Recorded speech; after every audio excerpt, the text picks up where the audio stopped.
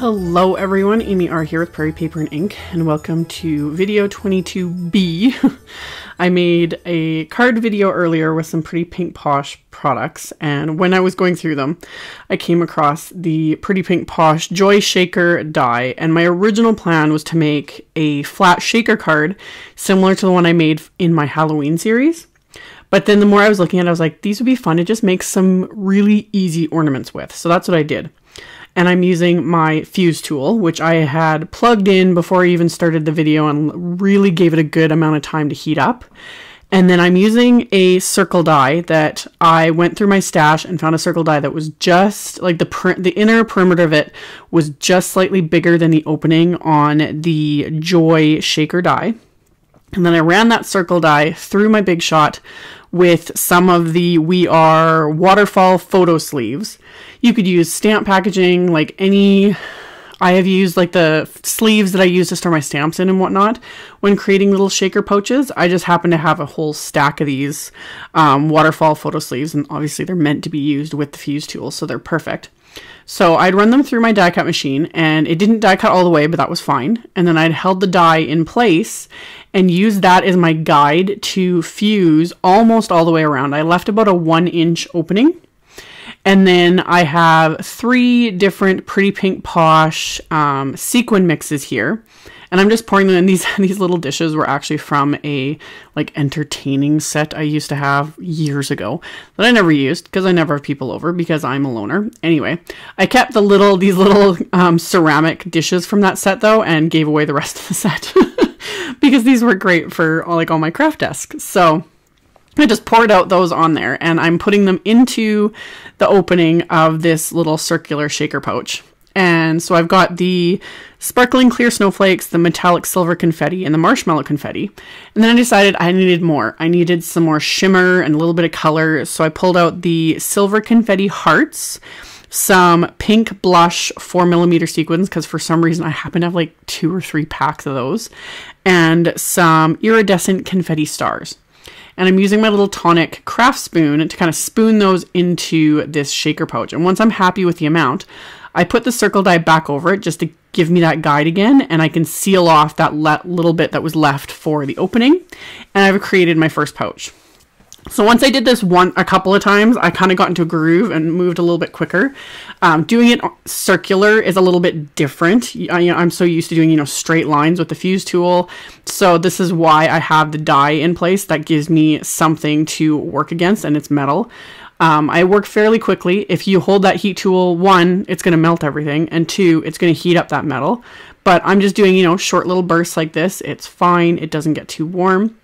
I work over just several layers of scrap cardstock because, again, I don't leave my tool sitting on it. This thing does get insanely hot. You need to be very careful with it. Like, it is crazy hot. I also have just this silicone mat. It's actually meant, the silicone mat, I can't remember, it was either a kitchen one or one that's meant for you to use like on your bathroom counter when you're using, a hair dryer, or not a hair dryer, a curling iron, etc., to protect your surface. So I keep it for that too, just in case it's not, sitting on its stand, just to be sure everything is protected. But again, I'm just super careful with this tool because it is very, very hot. And I'm always aware of it too, like where it is. Like, even you don't need to get your hand even very close to it. You can feel the heat coming off of it. So I'm just, all the disclaimers aside. After filling up, I just keep doing this process over and over again. And after doing like the first one, they just started getting faster and faster. You kind of get into a groove and remembering how the tool works and how it feels and all that kind of stuff. So I would just keep going around the inside of this circle die to fuse the plastic together, and always leaving about a 1-inch opening so I can fill it with all of my different little sequins that I had pulled out. Obviously you can use kind of any color, but I really loved how like the silver, reflects the light, and then the iridescent as well. The snowflakes, of course, are just fun. And then the pink, because I'm using some colors of cardstock that are pink, and I'm making these for my own tree. So my own tree is kind of like pinks and lime greens and turquoise colors and that. So that's what works for me. And I decided to make several of these because I can't, when it comes to making ornaments, I I need things in multiples of like at least 6, I think, just to, you know, look proper. I'm kind of hoping that Pretty Pink Posh releases more of these like in future holiday releases and that, because I would totally make more of these ornaments. These were a lot of fun to make, and they honestly didn't take that long once I got in my little groove of just going in the system and, you know, sealing the edges, filling them up, sealing it off, and then I'll go on to actually making the joy part of these that actually make the ornament. So I have this joy shaker die, and I have 6 different colors of cardstock. Each piece is cut large enough to do 2 die cuts with. And to do the adhesive, I'm just running all of these pieces of cardstock through with my little Xyron 3-inch sticker maker. You can use your Creative Station Light if you have one, especially if it has the little 3-inch refill inside of it. But I happen to have this one, so it's just easy and convenient. I think I mentioned it in a previous video when I used this. All of the components of this are completely recyclable too. So that's pretty cool. And there's a ton of adhesive in there because I've used this multiple times. I used it in my last video, and I did all these pieces of cardstock, and there's still adhesive left in that thing. So I'm kind of impressed. So I ran through all those pieces. So I have 6 pieces of cardstock coated with the adhesive.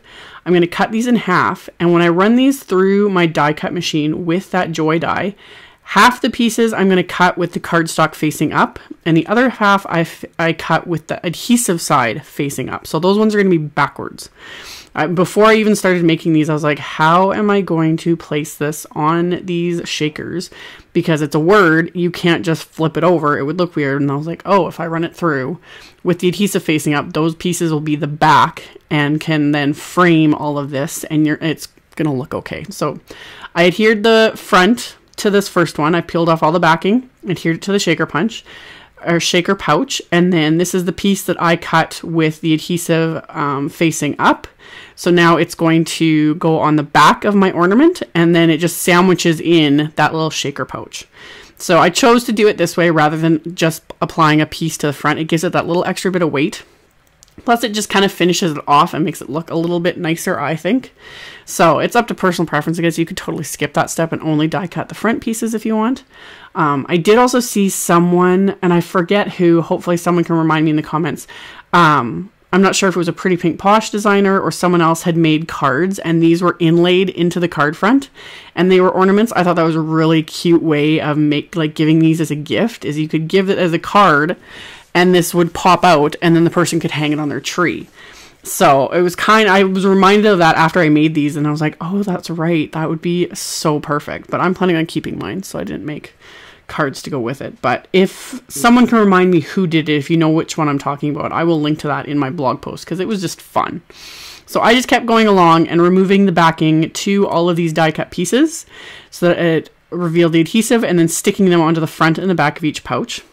And then I decided to make these work better as ornaments. I pulled out my much neglected crumple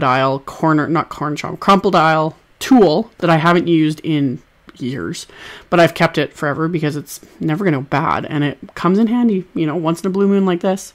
So I'm punching holes through the top of each of these with the crocodile. Any hole punch would work, really. It doesn't need to be the crocodile. However, I realized 3 in that I could punch all the holes all at once through all of them with this thing, because it'll cut through wood. It's amazing. So I did that, and then I still have eyelets in my stash. Same thing. I have not used eyelets in eons. It has been years. That used to be all the rage way back in the day. We all had our little, you know, eyelet hole punches and setting tools and put eyelets in all the cards, and then brads came out, and brads were amazing, and it's been like 15 years, and now we never use them anymore. But I've kept them because they don't take up a lot of space. So I pulled some silver eyelets out of one of my drawers and punched all these holes into the ornaments, put in my eyelet, and then used my crocodile here to set those eyelets into all of these ornaments. So it just kind of finished them off, and then that gave me a spot to string the cord through to turn these into ornaments. So I can't really see eyelets necessarily making a comeback. I know a lot of older craft supplies do, but I don't know. I have no desire to use these on cards, but they came in handy for a project like this. So, and if you ever need to, you know, punch a belt loop in, or a hole in your belt, you know, to create a new loop or whatever, crocodile is great for that too. It will cut through leather. So, anywho, after I had punched all those holes, set all those eyelets, I threaded through, so I had some iridescent cord in my stash. Again, Never got rid of it. Came in handy because it was all perfect with all the shimmer. So just tied that onto all the ornaments and that finished them off. These were so much just fun and quick and easy, and you could do them in any colors you want, of course. And you could use glitter cardstock instead. That would be fabulous. I decided to just go with flat cardstock and leave everything else to do the shimmer. So as always, I'll have a link below the video to my blog post with links to all the supplies used. You can check that out below if you're interested. Thank you all so much for watching, and I will see you all very soon in another video. Bye!